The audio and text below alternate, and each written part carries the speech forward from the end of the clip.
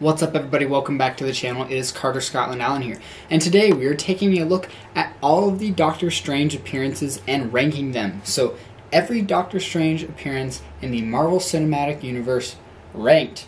Let's not waste any more time and get right into this sorcery. Once again, I have my Doctor Strange 2016 movie review out now, so if you want to go check that out, please do go give it a like and subscribe to the channel if you'd like to see more Marvel content as well as any more movie-related news. And of course, if you can't tell, I've got my Doctor Strange Funko Pop over here and my Ancient one over here. Let's not waste any more time and rank these appearances. Okay, let's not waste any more time. We have 6 appearances. Let's go right into number 6 with Thor Ragnarok. Thor Ragnarok is a fantastic movie and was a really refreshing take on Thor. And with that, we have one of our most comical appearances of Doctor Strange to date. We see Strange trap Loki in a falling loop that feels like something straight out of a comic. He wears the comic book yellow gloves, as well as even refilling Thor's beer with his mystical abilities.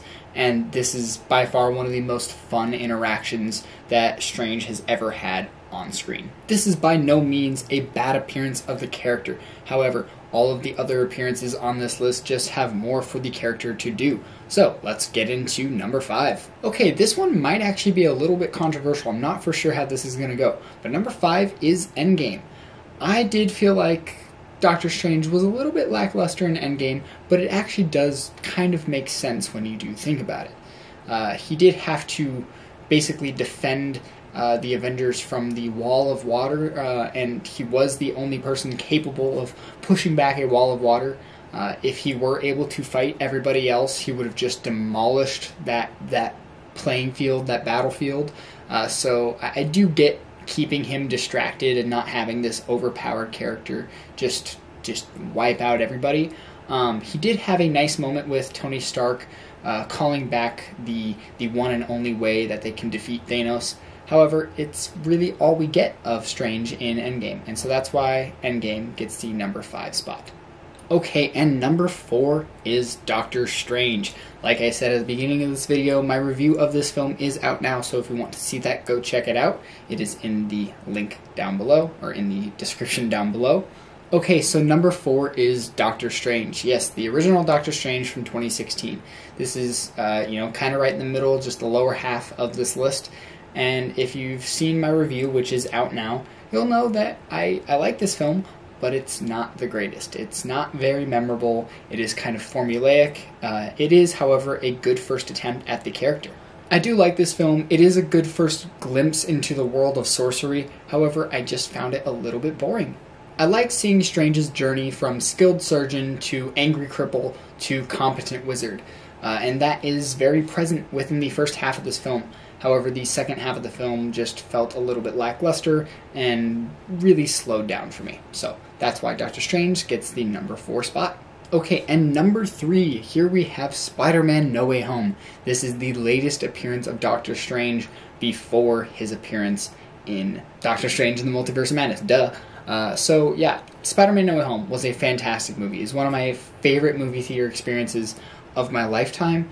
I loved this film, and I genuinely loved all of the interactions that Stephen Strange had with Zendaya, Ned, everybody in this film, everybody that he connected to. His final connection with Peter was really heartfelt and easily was the most connected that Doctor Strange has really felt to somebody other than Christine Palmer.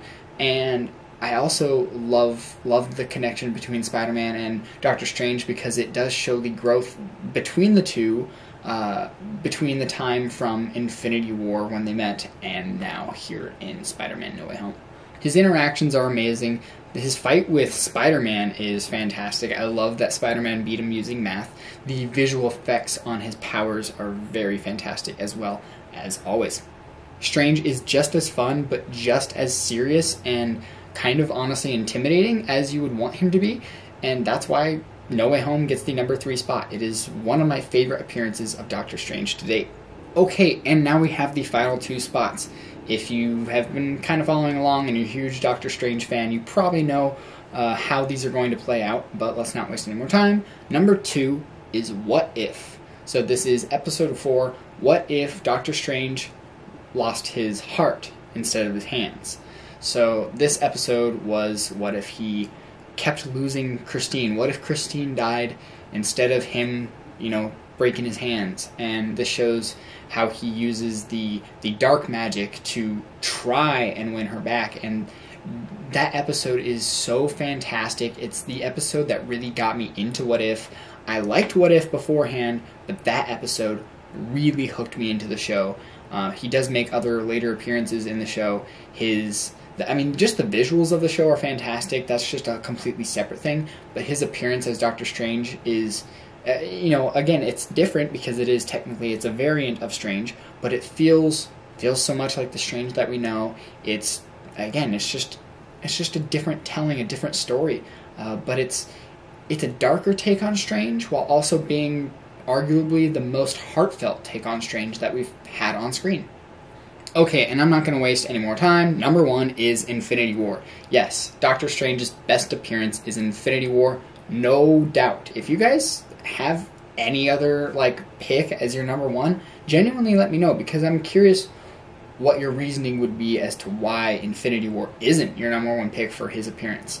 I get that he might not be in it, obviously, as much as his own film, Doctor Strange, but I just think the character is so well developed in Infinity War. His powers are fantastic. They're unique to him. They don't feel like visual effects that you would see in another action film or another Marvel film. They're attacks and powers that genuinely feel unique to Dr. Stephen Strange. And in the beginning of this film, Strange is super defiant against the children of Thanos, and in that moment, he does have some kind of quippy one-liners while also being really stern and kind of like this protective dad again, over the Sanctum Sanctorum and really over all of the world. Like, when it comes to the Time Stone, the Sanctum, sorcery, or just the world, Doctor Strange doesn't fuck around, and that's what's great about his performance in this. And then everything with there's only one way, there was only one way, everything with the Time Stone. He just had such a big involvement, while it just all wrapped up so nicely.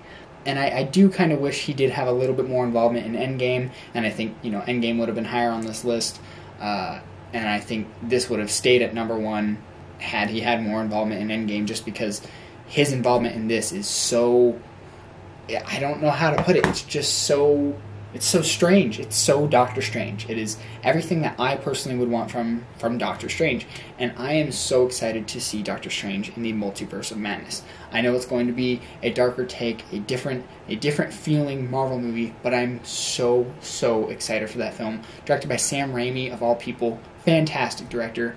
This is my rankings for all of the Doctor Strange appearances. Let me know what your guys' rankings would be down in the comments below. I also have a ranking for all of the Scarlet Witch, Wanda Maximoff appearances coming out later this week, so stay tuned for that.